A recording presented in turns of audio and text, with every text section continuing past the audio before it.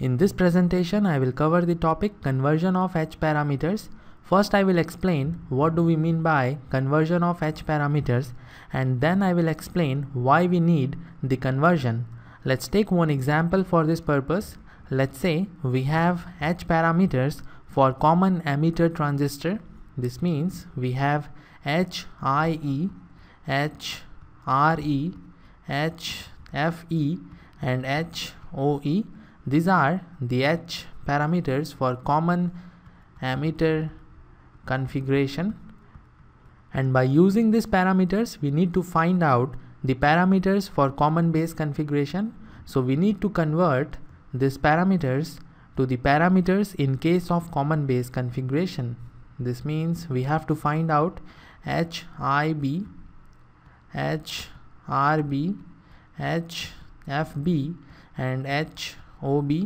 These are the H parameters for common base configuration. In the same way, you can find out H parameters for common collector configuration using the H parameters of common emitter configuration. Now, why we need the conversion of H parameters? The transistor manufacturers generally provide the H parameters of a transistor in common emitter mode. Common emitter mode is the most widely used mode of transistor, and the transistor manufacturers generally provide the parameters for the common emitter mode only. And to find out the H parameters for common base mode and the common collector mode, certain formulas are needed. These formulas are approximate formulas, and the derivation is not important in this course. The derivation of the formulas are not important, so I will directly write down the conversion formulas. We will start with common emitter to common base. I have HIE, HRE, HFE and HOE, and I need to find out HIB, HRB, HFB and HOB in terms of these parameters. I will first write down the formula of HIB, the input impedance. It is equal to HIE divided by 1 plus HFE. HRB is equal to HIE multiplied with HOE divided by 1 plus HFE minus HRE. Then I will write down the formula of HFB, the forward current gain for the common base configuration.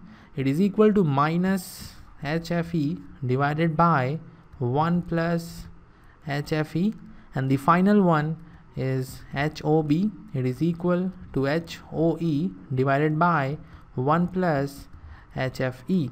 So this is the set of formulas required to convert the H parameters in common emitter mode to the common base mode.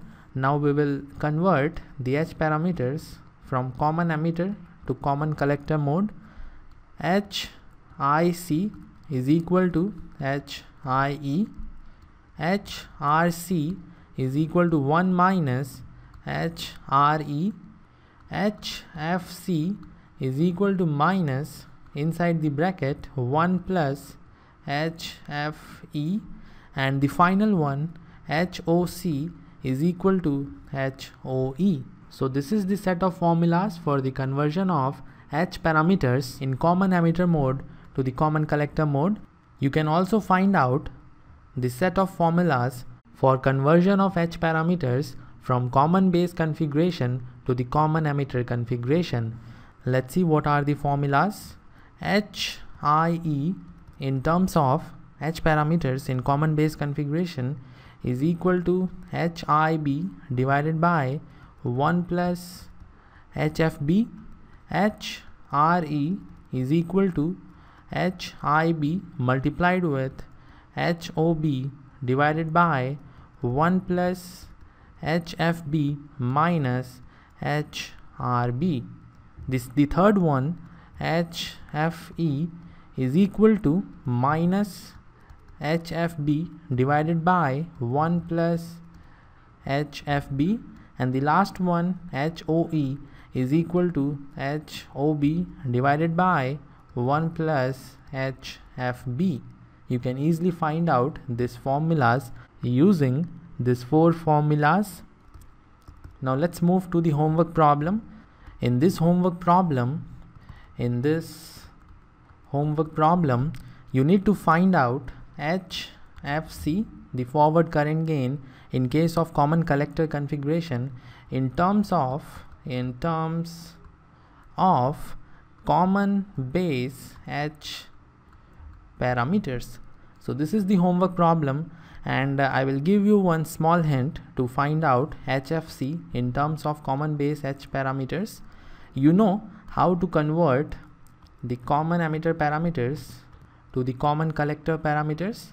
We have seen how to convert the common emitter parameters to the common collector parameters, and we also know how to convert the common base parameters to the common emitter parameters. We have seen how to convert the common base parameters to common emitter parameters. So the first thing you need to do is to find out HFE, and by using this you can easily find out HFC, because HFC is equal to negative of 1 plus HFE. You already have HFE in terms of common base parameters, and in this way you will have your answer. Once you have your answer, post it in comment section. And I think we made some mistake here. This is the conversion of common base configuration to the common emitter configuration. This is CE. So this is all for this lecture. If you have any doubt, you may ask in the comment section.